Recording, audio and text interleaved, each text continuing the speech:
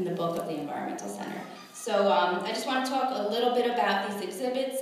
First, we were given a grant from the federal government, the Department of Energy, about $1 million.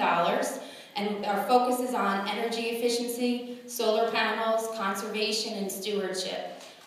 In that grant, the county share is about $75,000, and what we'll be doing is also buying a hybrid vehicle for the center, so that when we do our outreach programs, we'll be also demonstrating different uses of technologies in our fleets and vehicles that the center uses, and possibly the county in the future.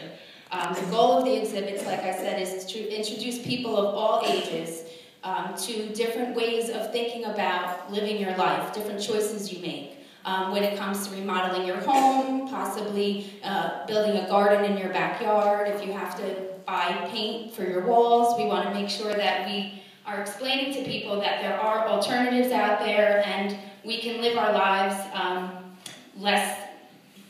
threading less on the environment and making the earth a healthier place, and in turn that would make human beings healthier as well.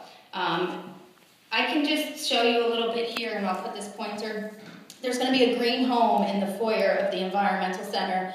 So this is the example green home that you see. You'll walk in the doors and there'll be a bunch of Energy Star appliances, different types of home finishes, types of flooring that you can choose from, paint on the walls, and then also static signs on the walls that will explain certain tips and conservation messages, so that, again, in our daily lives, we're making choices that benefit the earth and in turn ourselves.